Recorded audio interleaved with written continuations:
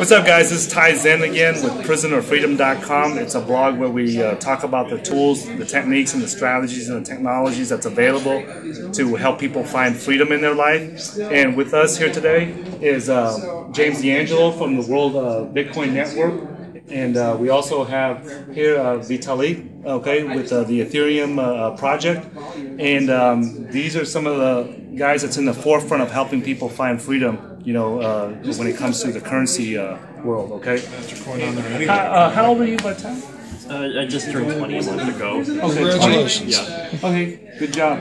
Hey, is it Vitalik or is it Vitalik or Vitalik. Vitalik? Yeah. Vitalik. Okay, and last name Buterin. Yeah. Buterin. Okay. Since you brought up the miners, right? Is there mining inside Yes. Ethereum? Yes. Is it similar to what the mining is in Bitcoin? Yeah. So what we're looking at originally we wanted to have some kind of mining algorithm that helps fight against centralization. So originally we were looking at memory hard ideas like Dagger. So with Dagger, I came up with an algorithm that's like 200 times more memory hard than Script is, and it accomplishes that without actually, while simultaneously actually being slightly easier to verify than Script.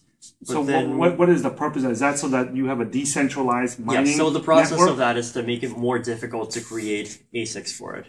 So as it turns out, Dagger is great mathematically, but it's not all that great when you have GPUs with shared memory. So from there, we moved on to different proof-of-stake ideas. Our latest idea is actually interesting. It's a proof of work based on executing random transactions on random data from the blockchain.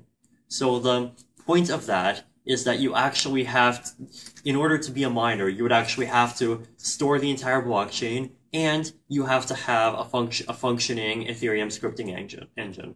So from that, you basically remove a lot of centralization, because right now, Bitcoin's mining system is heavily centralized because you have Bitcoin miners that are just grabbing block headers from like ghash.io, and they're just mining on them without even thinking about what they're mining. So ghash.io has a lot of control over the whole system.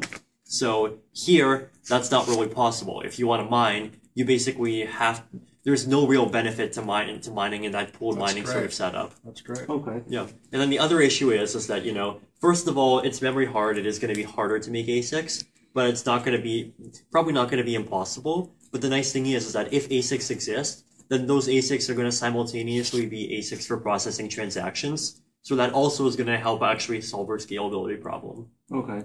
Now, So doesn't that mean that if you are digging into the blockchain, each miner's digging into the blockchain, that you're going to actually have to parse the blockchain much more, with a little more air in it? Right now, the Bitcoin blockchain's so packed.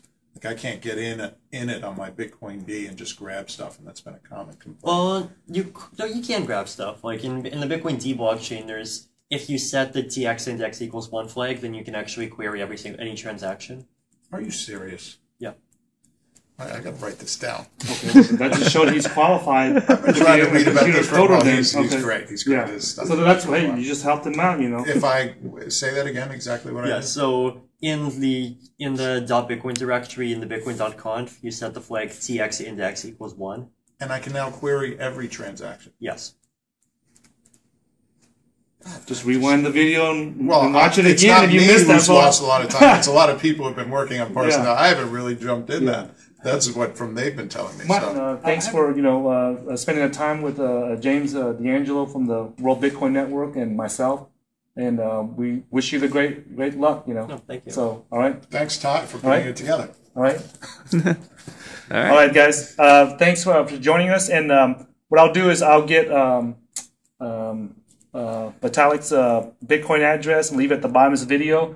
And James D'Angelo also. If you guys appreciate their work, I invite you guys to, support them, send donations their way. Leon's I'm sure, as well. And Leon's as well. Cameraman. Yeah, and send them some coffee donations or soda donations. I'm pretty sure you drink a lot of sodas while you're programming. No, actually. No? Coffee?